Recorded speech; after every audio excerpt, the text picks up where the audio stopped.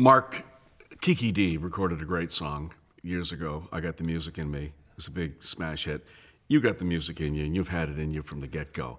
But tell us when it really first inspired you. When did you realize that you were Mr. Music? Music to me has always been a big part of my life. My mother taught piano, and I remember clinging to the piano bench as a little kid. She'd practice and practice and practice, Rachmaninoff and all of her classical pieces. And so it really started to connect with me at a very visceral level. But where it really hit soundly for me was one day my mother was driving me someplace in Calgary. We were going down this hill called Home Road. And the song came on the radio, and it literally stopped me in my tracks. Like it almost seemed like things started to move in slow motion.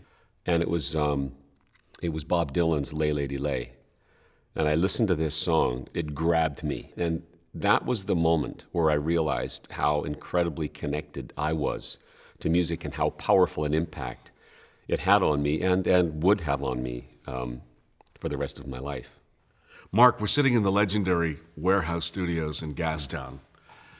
Bryan Adams built the house. You know, some of the biggest stars in the world are managed by a friend of Bryan Adams by the name of Sam Feldman. You've had some business relationships with Sam Feldman. Share with us one of those anecdotes. Yeah, Sam Feldman and I go way back. It really started with the band. Feldman and Associates handled our bookings and so on, and Sam and I just kind of hit it off.